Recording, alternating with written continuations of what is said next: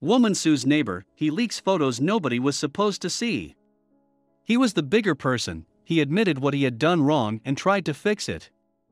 But his neighbor couldn't help but take advantage of him. He didn't really think anything would come of it when he opened his laptop and typed her name into Google. His mouth fell open when he stumbled upon photos he shouldn't have seen. He now knew all about her. Now that he had the upper hand, he was ready to make her regret what she had done. Christopher Hess felt like his routine was getting stagnant. The 18-year-old would start his 16-hour shift as a security guard every day and get home at 8 a.m. to fall into his bed, only for the day to start all over again. One day, his phone rang and it was his best friend on the other end. He said he would come to visit for a few days. Christopher felt happy to have something to break up his routine. He just didn't know how bad things would turn out. Over the Independence Day weekend, Christopher's friend, Mark, would come to visit. He was so happy he applied for leave at his job and looked forward to a great weekend with his pal. Christopher even spent some of his small savings to make sure Mark's visit would be a good one. He bought some beer and snacks and got ready for his arrival. But when Mark was at his door, he had something else in mind. There had been a drought, so it was very hot. Once they both sat back with a few beers in Christopher's backyard, Mark had a suggestion for their Independence Day weekend. With a wide smile and steely-eyed look, Mark suggested that they get some fireworks to celebrate the holiday. Christopher didn't really think it was a good idea and would regret giving in to his friend's wishes. Christopher took the rest of his abysmal savings and handed them to Mark. He later said, "To be fair, I have had nothing but bad experiences with fireworks, so I had no idea how this would be any different." Once they bought the fireworks, they put them on the floor and admired the sparklers, cakes, bottle rockets, and Roman candles. They both had mischievous looks on their faces as they looked at their loot. Christopher thought of what to do next. "Why don't we mess around with some sparklers since it's still not dark yet?" Mark appreciated his friend's way of thinking and agreed. But there was a problem they'd only realize later. And it would become a great story about getting even. Christopher lit the sparklers for them. They were lost in the white glow that sprayed off the rods. They felt nostalgic waving the sparklers and making shapes in the air, as they had done as children.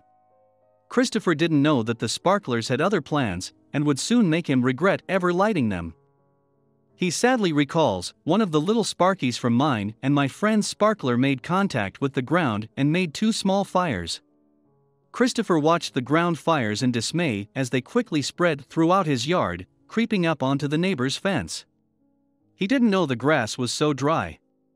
"I ran as fast as I could to grab the garden hose and quickly started spraying down the fire. It was no use, it was spreading faster than I could spray it." The neighbor took this opportunity to be selfish.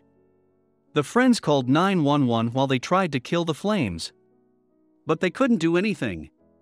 Once the flames licked the fence, it ignited and spread along its length. The neighbor, named Patricia, burst out of her house to see if she could help. Christopher was guilt-ridden. His poor neighbor's fence. She always seemed like a nice lady. But when he watched her walk back through her front door, she was smiling in a sinister way. After getting back to work after his awful weekend, Christopher was feeling terrible about everything. And his leave was wasted. Another exhausting day of the same job. Christopher wanted to just fall into his bed and sleep. But after opening his door, he was met with a nasty surprise. Christopher found two quotes from his neighbor, one for $4,000 to cover the cost of a new fence, and another for $6,000 to replace the burnt lawn. He didn't have that kind of money. In fact, he'd spent the last of his cash on the useless fireworks. He showed his dad the quote, which had been typed out on a Microsoft Word document. Seeing that there was no logo or company name, he hit the roof. "Son, don't you give that con artist a single dime," he yelled. As the cherry on top, there was a rude note underneath the quote, "I will also be having you pay my water bill for 3 months because the new yard will need lots of water." Christopher couldn't believe it. He took to Reddit to vent his anger. Now the fence this woman had before was raggedy and falling apart. Her yard. Dead grass, weeds everywhere, never mowed it. Now, looking at this paper, she wants a mahogany fence and a brand new backyard with flowers and trimmed hedges? I said I need to get an estimate myself, this doesn't feel right. Christopher contacted a contractor friend. He was certain that his neighbor's lawn had been in a terrible condition for years before this had happened, but the fire damage made it difficult to prove. As for the mahogany fence, fresh lawn, flowers, and trimmed hedges, Christopher knew a guy who could do it all, and cheaply. He arranged for the contractor to come out to give him an estimate, but then things turned ugly. Christopher met the contractor outside. But before he could begin to assess the damage, Patricia ran out, flailing her arms and screaming, "I did not give you permission to get an estimate on my fence." "Well, technically, the fence separates the property line, so the fence belongs to both of us," Christopher retorted. Obviously panicking that her plans were falling apart, the entitled neighbor called the cops. "She calls the cops on me for having a contractor, and they ultimately can't do a single thing because I'm on my property," Christopher wrote. He quickly finishes the estimate off at $1,200. Luckily, Christopher also knew a guy who did lawn care from his time working at a grocery store. He estimated the lawn reseeding while she was away from the house to be about $800. "After I get these estimates, I give copies to the woman and she is having none of it," he wrote on Reddit's pro-revenge thread. Upon seeing the estimates that Christopher had gathered, Patricia yelled, "I don't know these people, I don't want them near my house, they're probably really bad contractors." Christopher, trying to reason with her, replied, "No, I know them personally. They are really nice people and do great work."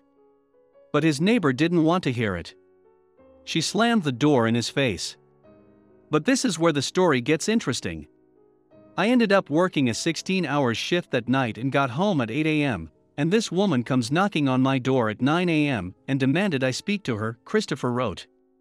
"I explained, I would really love to do this, but I just got home, and I have to be back at work in less than 5 hours. I need to sleep." She goes, "What kind of lazy jerk sleeps in until 2 p.m.? Christopher had been bullied for too long by this audacious woman. He'd had enough. At this point, I had about lost it, and told her, "You can either accept my $2,000 for my quotes or get nothing." She stood there for a while with her mouth open, but she accepted my offer and planned to meet down at the notary the next morning, Christopher explained. Thinking he had finally made her see things his way, he spent that night after work writing a contract and gathering the $2,000 in cash. But the battle was far from over. The next morning, Christopher woke up and grabbed the contract. Thrilled to finally be done with this woman and never speak to her again, he went down to the notary to meet her. Christopher waited for her for over 3 hours, but she didn't show up. I get a message from her saying, "I'm sorry, the $2,000 isn't enough. I'm having my guys start work on this project, and you will be paying me the full price." Oh really, Christopher thought to himself. He needed a plan. After that, I did not say a single word to her, and I watched for a few months as these guys turned her backyard into an oasis, complete with a small pond, brand new sod, flowers, the whole 9 yards, Christopher wrote. I come to find out she had plans to remodel these things for a long time, and was just waiting for the opportunity to go through with it. Now, Christopher knew he had made a big mistake.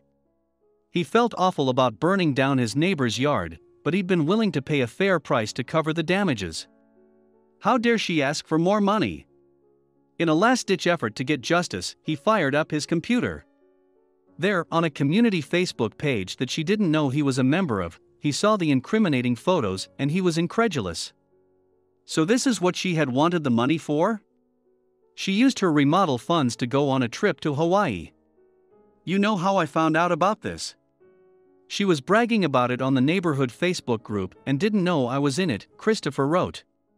There, for everyone to see, were pictures of his neighbor sipping expensive cocktails in a 5-star resort in Hawaii with her girlfriends while he scraped by getting the money to pay her. Are you ready for the revenge?